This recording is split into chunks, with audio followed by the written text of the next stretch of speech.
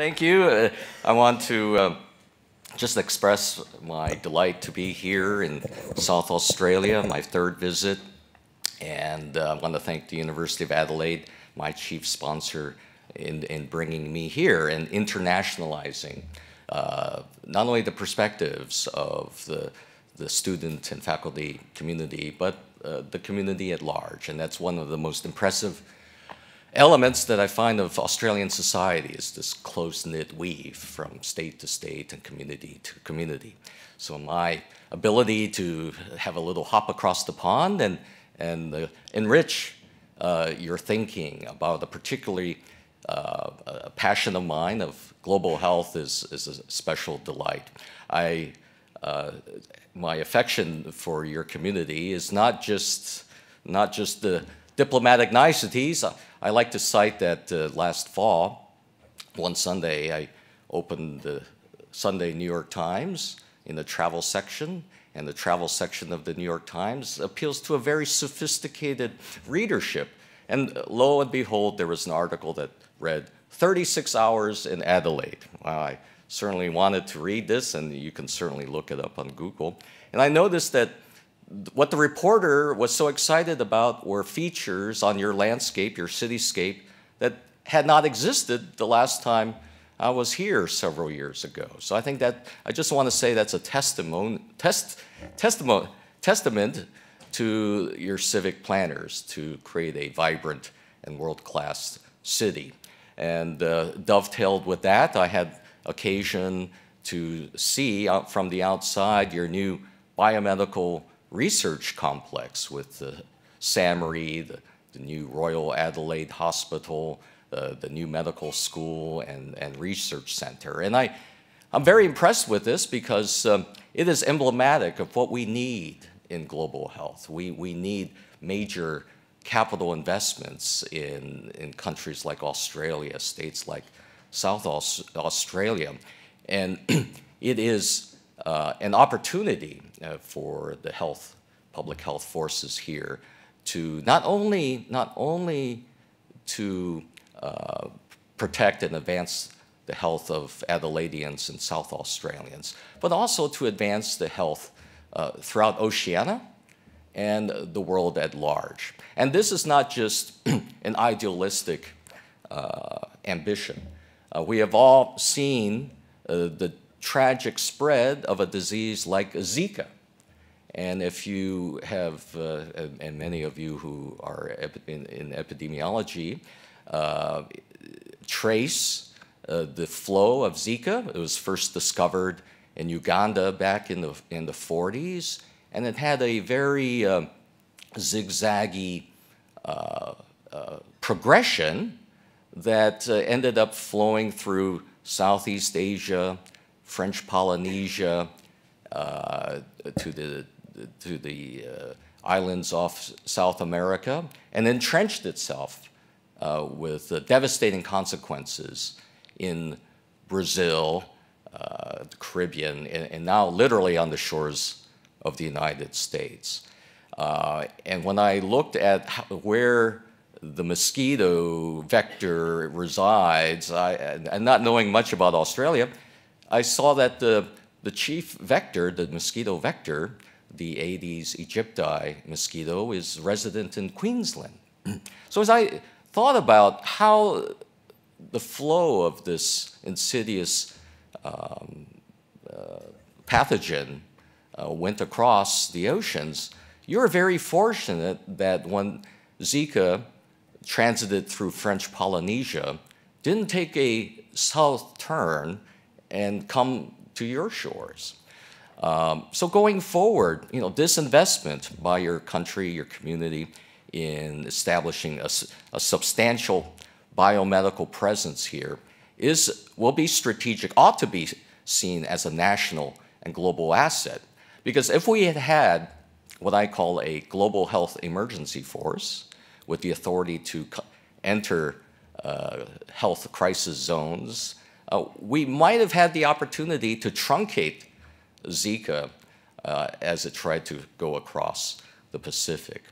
So I believe that this asset that you're building here, this complex, can be an inspiration for the public health work, the public health forces at the WHO and the regional offices in Manila and New Delhi. And I encourage the leaders to radiate out this capability. So the global health landscape is very much a dynamic landscape.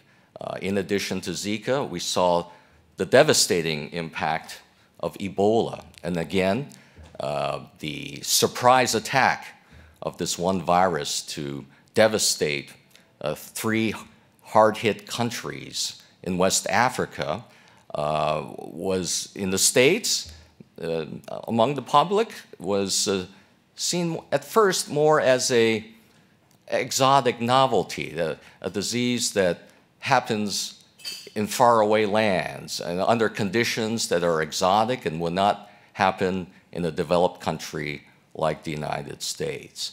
But when the trigger came, when a patient and nurses were infected in Dallas, it transformed this flashdemic from something rare to something that hits home.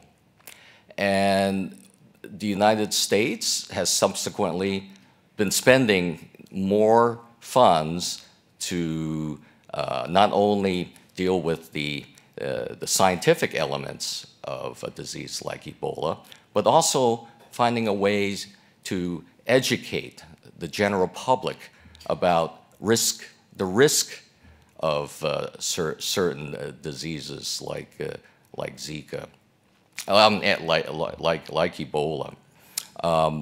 So as I see it, we have both flashdemics, which are these news intense outbreaks, and we also have, in the general term, broad spectrum epidemics that cut across class and countries. So it's not only infectious diseases, it's chronic illnesses that originate from changing lifestyles. And again, Australia shares many parallels with the United States in trying to educate the public about healthy living, healthy eating, healthy thinking.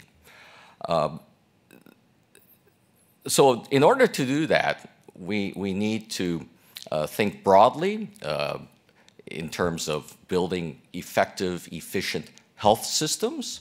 Health systems I think of in 2 key dimensions: capacity and ability. So the word capability is my code word for thinking about capacity, which is the instrumentation, organization, the tools and technologies that are available to us. And ability is my code word for thinking about the talent, the teamwork that is involved resident in people that comprise a public health workforce. And together, the team and the talent and the technology and the tools, we have to create a confluence to specific tactics, how public health can make inroads, further inroads into society. In order to do that, it is not just intra-health improvements. It is also cross-sector outreach, connecting public health with the schools, connecting public health with employers, connecting public health with labor unions. Because without a cross-sector strategy for health, citizens and leaders tend to look at health as merely what I call a white coat issue. That the implication being, well, if I need to take public health action, well, I have my white coats, and I don't need to make any further political investment. And that would be a fundamental mistake. I have dedicated much of my career in advancing health as a soft power issue in the United States. Heretofore, it was seen as a technical issue, but the rise of HIV/AIDS in Africa, flashdemics of Zika, Ebola, we are making progress in the United States of raising the profile of health as a strategic imperative, that it is not just a technical bounded issue, that it involves the productivity of countries, it involves the national security of countries. And with Zika, I would assert that there's a threat to cultural security. When women of childbearing age now have to think in very different terms about starting a family and protecting themselves in order to be to start a family. So the agenda moving forward for global health, I believe, is a very rich one, and we are fortunate to have leading lights in the public health community here in Adelaide that can elaborate in full detail about these issues. Patty Phillips is what I call the public health quarterback in American terms, calling the plays, and we need more Patty Phillips throughout the world. And I see great need for public health leaders who are not only scientific specialists, but who are economists, who come from the military, who come from business, because then we can have a very tight weave that we see health as integral rather than a white coat issue in society. No talk about advancing global health is complete without discussing the imperative to fight poverty. In the world today, we have 7 billion fellow citizens. The World Bank estimates that out of the 7 billion, 2 billion people live on an income of less than $3 a day. So 30% of the world is living at $3 a day or $1,000 a year. The implications of which for health and education and every other civic value is quite plain, that many swaths of people cannot afford basic life-saving medicine. Morbidity rates are very sky high in Africa, and they have in turn a security implication. So the challenge, the promise, the premise of global health is nested with our drive to fight poverty. And even in countries like the United States and Australia, we have to fight the forces of poverty. The rise of multi-drug TB resistance is clearly a threat. The disparities between rich and poor is also a threat. So the global health agenda is not just an offshore agenda. It really begins at home. And the lessons we learn from Australia in fighting its own pockets of poverty and inequality can be the new thread which weaves with what we learned in the United States on fighting poverty. And together, that fabric, that proactive humanitarian strategy of defeating poverty in Africa and Asia will lift all communities.